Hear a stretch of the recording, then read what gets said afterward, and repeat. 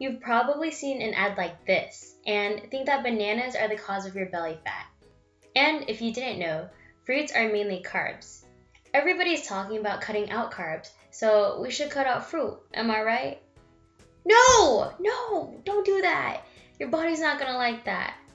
I'll show you how you can enjoy fruits and still lose weight. If you want to learn how to lose fat and keep it off without giving up your favorite foods, then subscribe and hit the notification bell for new videos every Thursday.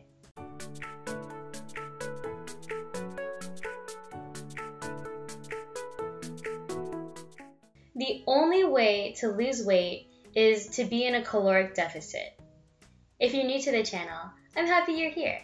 My name is Vivyen. I'm an online fitness and nutrition coach, and my clients eat whatever they want. I make sure they're in a caloric deficit and they lose weight, so long as their metabolism is healthy. A caloric deficit is basically eating less calories than your maintenance calories. Let's say that you maintain your weight on 2,000 calories, and you're able to lose weight on 1,700 calories.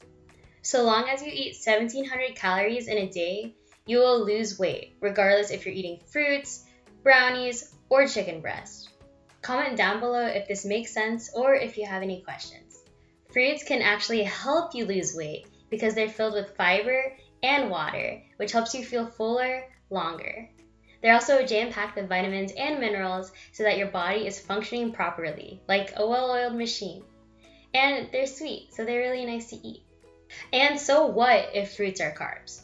Carbs are just one of the 3 macronutrients that fuel our body. And if we go back to the bucket thing, 1 gram of carb is 4 calories. So if you fit fruit into your daily caloric deficit, then you have to lose weight. It's the law of thermodynamics. You can't break a law. It's like trying to break gravity. You can't break the law of gravity. Nope, I tried. If you want to know how many calories and macros you should eat to lose weight, then download my free nutrition guide in the description box down below. If you like the video, press the like button. If you like the kind of stuff I put out, press the subscribe button. So we know that fruits are good for your health because they have fiber, vitamins, and minerals. But what about bread? Is bread good for your health? Will bread make you gain weight? If you want to find out, hit the notification bell so you don't miss my new video next Thursday. I really like fruits.